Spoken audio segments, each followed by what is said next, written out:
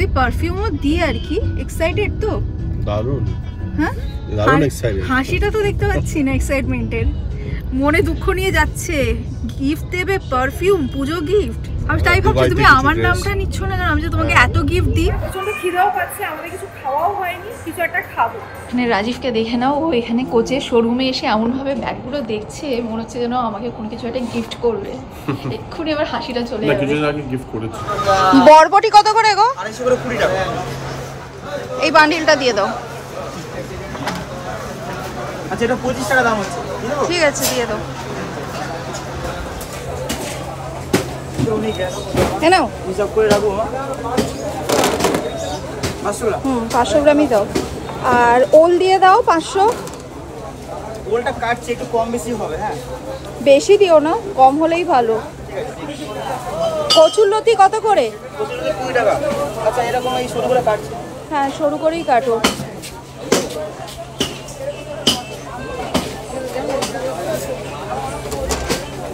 আর কচুরলতি দাও। কচুরলতি হ্যাঁ এক বান্ডিল আছে দিয়ে দাও।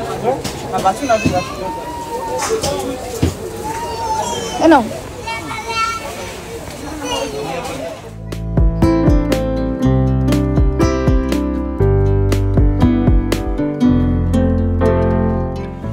Good morning everyone, welcome back to the channel. আমি শ্রাবন্তী। আশা করি তোমরা প্রত্যেকেই খুব ভালো আছো, সুস্থ আছো। আমিও খুবই ভালো আছি।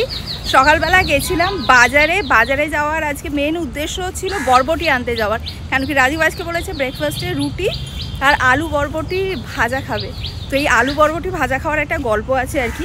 রাজীব আগে মানে বিয়ের পরে দেখতাম খুব একটা সবজিও খেত না, খুব একটা সবজি খেতেও ভালোবাসতো না। দেখতাম মানে বড় জোর ঢ্যাঁড়স ভাজাটাই ও পছন্দ করতো। তো এখন আর কি আমার সাথে থেকে মোটামুটি সব সবজি খাওয়া শিখে গেছে। তো আমি কিছুদিন আগে রাজীবকে বরবটি আলু ভাজা করে দিয়েছিলাম। রাজীব একদমই আলু খেতে চায় না। এবার আলু বরবটি ভাজা করে দিয়েছিলাম। যেদিন করে দিয়েছিলাম কেন কি সেদিনকে খুব একটা সবজি ছিল না আর বাজারে যাওয়ারও টাইম ছিল না হাতে। এবার আমি দেখলাম আলু আছে, বরবটি আলু ভাজা করে দিই। তো বরবটি আলু ভাজা আর রুটি করে দিয়েছিলাম। খুব ভালো লেগেছে ওনার খেয়ে। তারপর থেকে খালি বলে কি আলু বরবটি ভাজা করো, আলু বরবটি ভাজা করো, এই আর কি ব্যাপার। তো আজকে ওনার আলু বরবটি ভাজা আর রুটি ব্রেকফাস্টে খেতে ইচ্ছা করেছে, তো সেটাই আনতে গেছিলাম। আর আমি বাজারে গেলে টুকটাক মানে যেটা আনবো ভাবি তার থেকে একটু বেশি বাজার করা হয়ে যায়। আর আমি না ওইসব কচুরলতি তারপরে ওল এগুলো খেতে খুব ভালোবাসি। তো এগুলো বাজারে সব দেখলাম, তাই নিয়ে নিলাম আর কি। সেই আর কি ব্যাপার। এখন যাব, গিয়ে ব্রেকফাস্ট বানাবো। A few moments later. এখন বাজে 3:30। আমি আর রাজীব একটুখানি বেরোবো। অ্যাকচুয়ালি আমাদের বেশ কয়েকটা কাজ আছে, তো সেই কাজগুলো সেরে আগে যাব ফেস্ট মলে। তো ফেস্ট মলে যাব আমারই জন্য, কেন কি আমার যে কোচের ওয়ালেটটা আছে এই ওয়ালেটটার মধ্যে না এই সাইডে যে লেদারটা, তোমরা বুঝতে পারছো কিনা জানি না, এই লেদারটা খুলে এরকম বেরিয়ে যাচ্ছে। তো আমি অ্যাকচুয়ালি এটা আমার দোষেই হয়েছে। আমি ইদানিংকালে যে স্লিং ব্যাগটা ইউজ করছি, তো আমি এই স্লিং ব্যাগটা ইউজ করছি, তো এই ওয়ালেটটা এটার মধ্যেই ক্যারি করি। এবার কি হচ্ছে, আমি যখন এই ওয়ালেটটা এখানটায় ঢোকাচ্ছি ব্যাগটার মধ্যে, আর ব্যাগের যে জিপটা একটুখানি ধারালো, তো ওই জিপটার মধ্যে খোঁচা লেগে আমার কোচের ওয়ালেটের এই লেদারটা বেরিয়ে এসেছে। তো সেই জন্যই আমি আজকে যাব কোয়েস্টে, কেন কি ওখানে কোচের স্টোর আছে। তো এই ওয়ালেটটা দিয়ে দেবো, ওরা এটা রিপেয়ার করে দেবে। তারপরে ওখান থেকে যাব আরেকটা জায়গায়, সেই জায়গাটায় রাজীবের জন্যই যাব। কেন কি আমি এবারে প্ল্যান করেছি দুর্গাপুজোয় রাজীবকে একটা স্পেশাল গিফট দেবো, সেই জন্যই ওখানেই যাব। তো সেই গিফটটা দেওয়ার জন্য আমি তো ভীষণই এক্সাইটেড, রাজীবকে যেহেতু গিফটটা দেবো তার জন্যই। তো কী গিফট দেবো বা কোথায় যাব সেটা জানার জন্য তোমাদের পুরো ব্লগটা দেখতে হবে, তাই ব্লগটা একেবারেই স্কিপ করো না। তো রাজীব এখন স্নানে গেছে, ও স্নান করে বেরোলেই আমরা বেরিয়ে যাবো।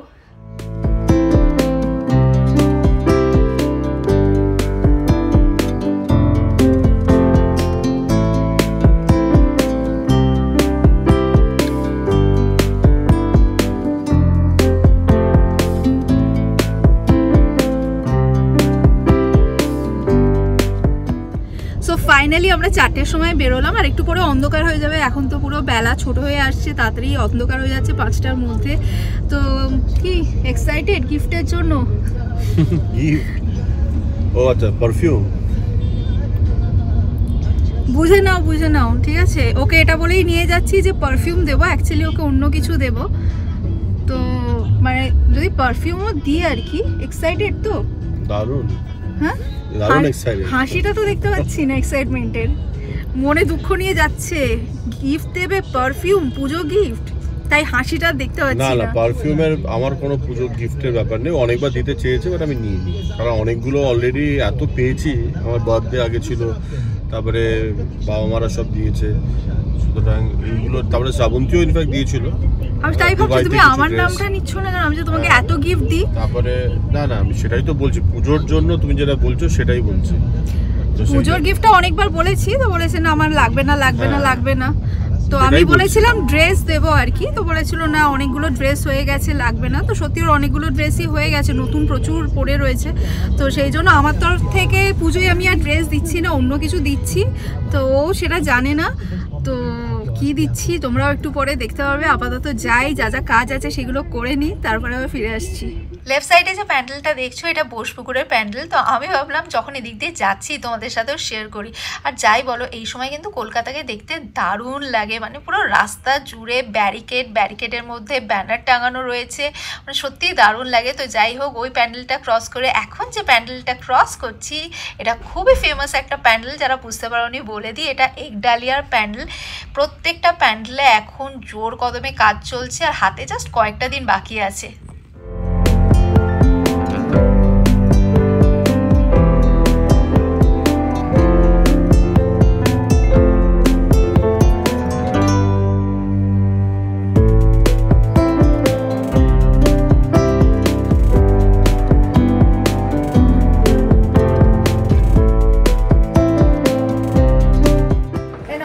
Thank you so much. Welcome.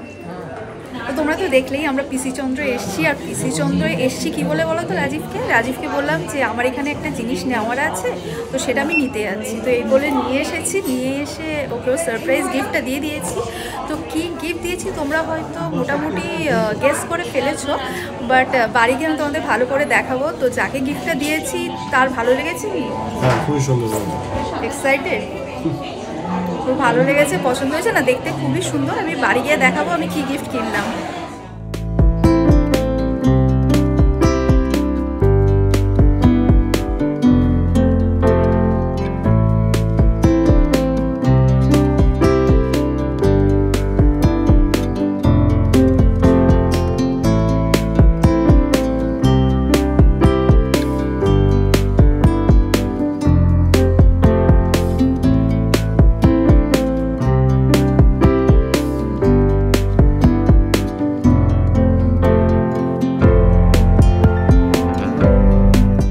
আমরা চলে এসেছি ক্রেস মলে। তোমাদেরকে তো বলেছিলাম যে আগে পৌঁছে যাবো, বাট ওনার দোকানে তোমরা জানোই গেলে অনেকটা টাইম লাগে। তো সেই জন্য আমি ঠিক করলাম যে আগে পিসি চন্দ্রর কাজটা সারবো, তারপরে পৌঁছে আসবো। তো এনাকে নিয়ে পিসি চন্দ্রতে যেতে আমার মাথা খারাপ হয়ে গেছে।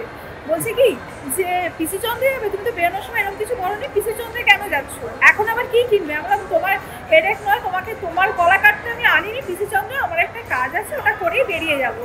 তো এই বলে আর কি নিয়ে গেছিলাম। তো যাই হোক, এখন চলে এসেছি। পৌঁছে গিয়ে আগে আমার ওয়ালেটটা দিই, তারপরে প্রচণ্ড খিদেও পাচ্ছে, আমাদের কিছু খাওয়াও হয়নি, কিছু একটা খাবো।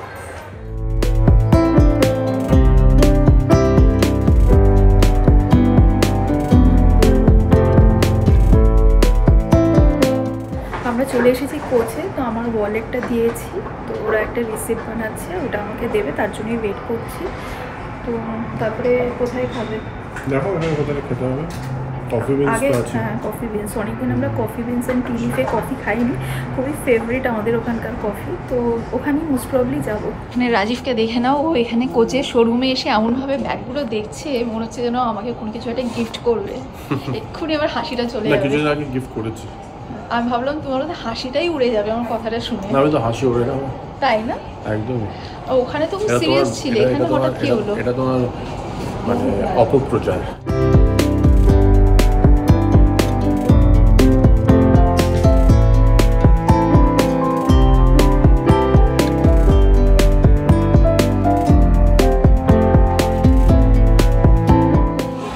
আমরা চলে এসেছি আমাদের ফেভারিট কফি বিন অ্যান্ড টি লিফে, আর অনেকদিন পরে এসেছি, খুবই ভালো লাগছে। এখানকার কফি ভীষণ ভালো লাগে আমাদের। আর আমরা যখন ট্রাভেল করি কলকাতা এয়ারপোর্টে, তোমরা যারা আমার ব্লগস রেগুলারলি ফলো করো তারা তো জানোই আমরা এয়ারপোর্টে গিয়েও coffee bin and T লিফের coffee খাই। তো আমরা আমাদের অর্ডারটা প্লেস করে দিয়েছি, খিদে মারাত্মক পেয়ে গেছে। লাঞ্চ করা হয়নি। আজকে আমরা লাঞ্চ করিনি।